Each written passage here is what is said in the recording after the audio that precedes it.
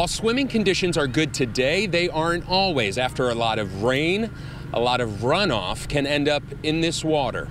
Jump in and cool off. It's one of the best ways to enjoy the 4th of July. It wasn't a good place to come. Yeah. It was a lot of stories. We heard a lot of things and seen a lot of things with, coming to shore and stuff. So we just kind of stayed away from it. Cleveland natives like Sheen Friesen have seen the lake come a long way. On days like today, they appreciate signs like this one at Edgewater Park, notifying swimmers of the water quality.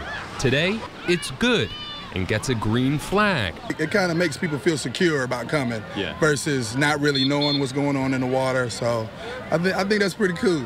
It always looks, very, very clean. There's no trash on the beach. They do a wonderful job of maintaining that area. But that doesn't mean water quality is just as clean as the beach.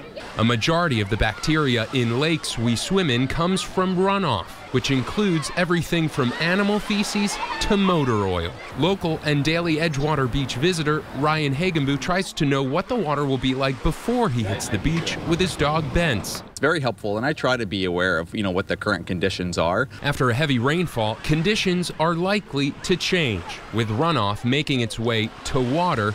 With enough bacteria, it can prompt a closure. You can check to see if your beach is closed or at risk of closing here.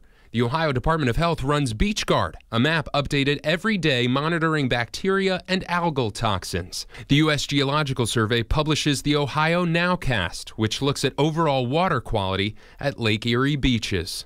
These sites are typically updated by 10 a.m. each day. We have a link to both of them at this story on our News 5 app. Reporting from the East 55th Street Marina for News 5, I'm James Girardi.